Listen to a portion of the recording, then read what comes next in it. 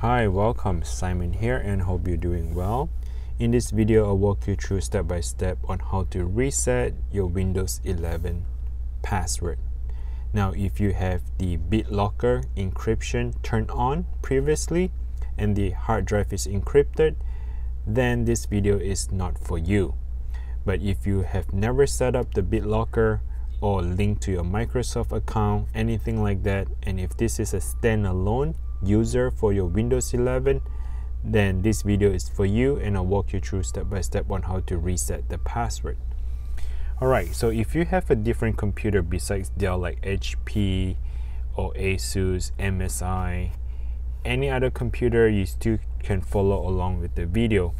But specifically in this video, I like to make it just for the Dell, because with the new Dell BIOS, you can't press the shift and holding down to boot into the Windows recovery mode, or F8 to boot into the Windows recovery mode. Nothing like that would work. You would have to do something else a little bit different with this Dell.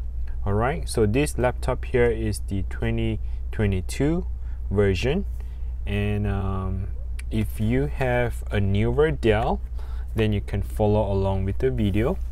Anything that is newer than year of 2022, then you can follow along with the video. If anything older than that, then you might want to find a different video to try to reset the Windows password. Alright, so here as you can see, the computer turns on and you boot to the login screen, and let's just say I try to log it in with 1234. So 1234, let's just say that was my password. I hit enter and I'm getting this password is incorrect, try again. So I'm not able to get in, right? So what I need to do is I need to go ahead and turn off the computer, or you can restart, whichever way you want. And at this point you want to keep tapping on F12. Alright, the F12 is what we call the boot menu.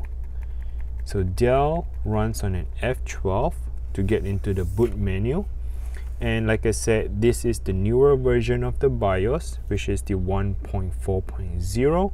so they do not have this advanced boot recovery key that you can press or anything. You have to go through the F12. That is my observation. Maybe things would change down the road, but as is for now, this is what we need to do. So when you get to the boot menu here, the next step is to click on SupportOS Recovery. So let's go ahead and select this. Not the BIOS setup. Oh, sorry about that. It's hard for me to look at that screen. Let me try again. F12.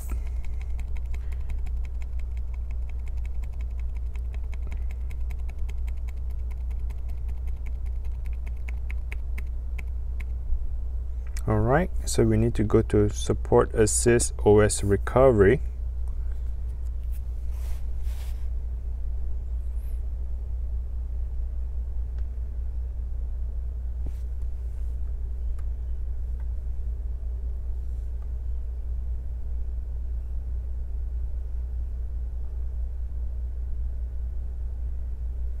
So I have tried holding down the shift while restarting the computer. I have tried pressing F11. It doesn't want to boot into this, what we call the Windows Advanced Recovery mode. It doesn't want to go there. So there's only one way to go around it, is what I'm just showing you right now. So once you get into this SupportOS Recovery, there are a couple of things that you can do here. You can do a hardware scan, repair whatever computer problem you have. Maybe backup or clone your hard drive, or maybe you want to do a factory reset back to original settings. So you can select any of the options that you want here, but for my purpose to reset the Windows, I need to go on to the top right corner here, click on that little three dots. I want to go into Windows recovery mode. This is the screen where I want to get into and use the command prompt to override the password so that I can get into the Windows. Okay, so you should say please wait, and bring you up to this blue little screen where I can do the command prompt. Alright, so it boots into this choose an option. If you have this screen here, like if you have HP, Asus, you know, Toshiba, whatever laptop, Samsung that you have with the Windows, and you're in this screen here, then you can follow along with the video. So click on Troubleshoot, click on Advanced, go to Command Prompt. This is where we want to type in the commands right here. Okay, so the first thing we want to know that, let's try to go to C drive.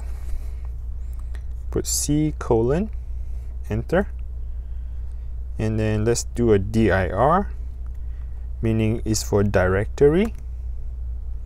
Alright, so when I put a dir, I can see that I do have a directory for Windows. This is where we need to get into, is your Windows, right? So I do cd Windows. What I did is I pressed tab, so it would autofill that word for you. Hit enter.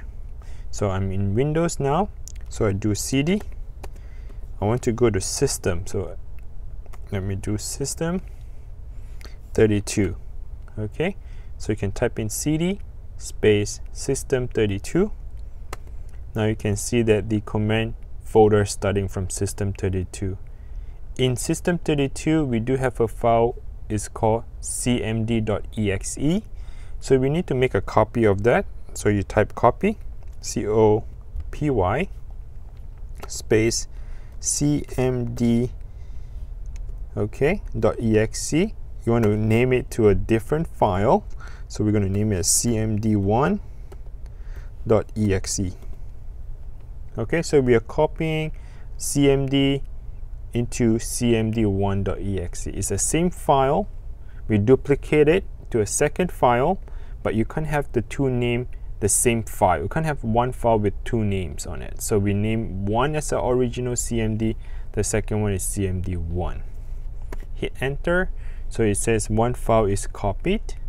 Now we want to do the second one, is what we call the UTILMAN.EXE. So you press copy,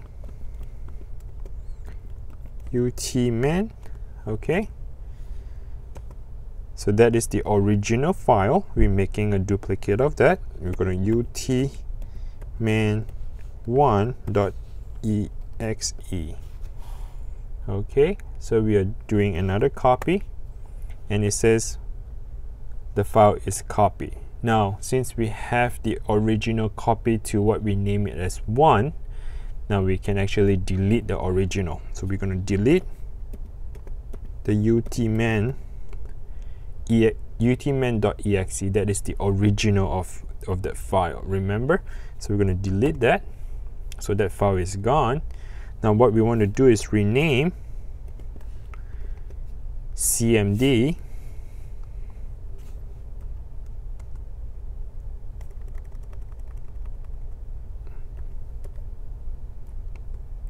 oops.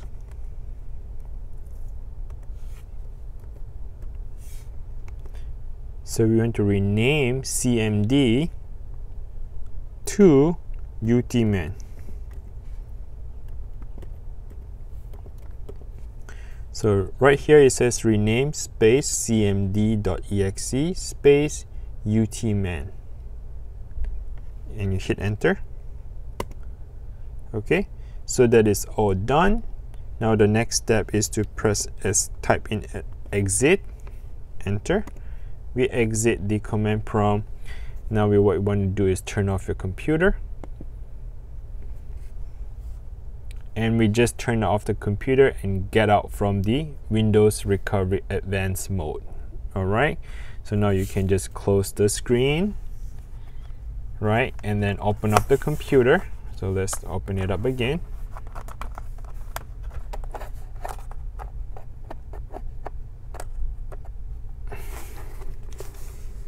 It is harder to open when it's upside down for some reason. Okay. The computer would turn on.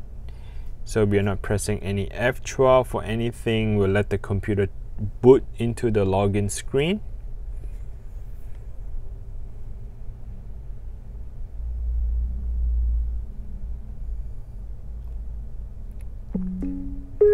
right, it gets to the login screen. Now the next step, what we need to do, you hit a space bar or anything, it brings you to the screen like this.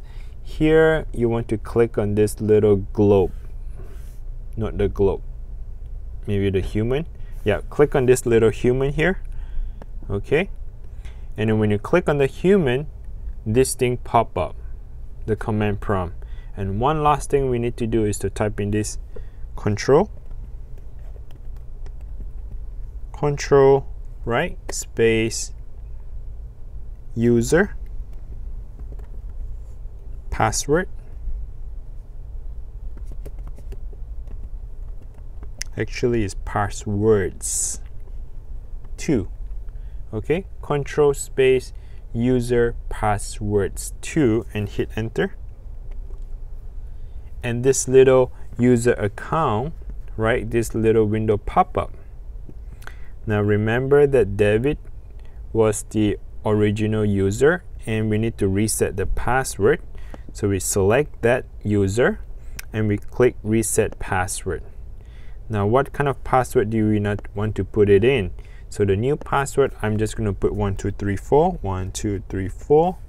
Confirm my password again, 1234, and hit OK. Click OK. And here we can just close it out. And now here, remember the password that we typed it in earlier, 1234 never worked. We change it, we reset it, now it should work. 1234 and hit enter.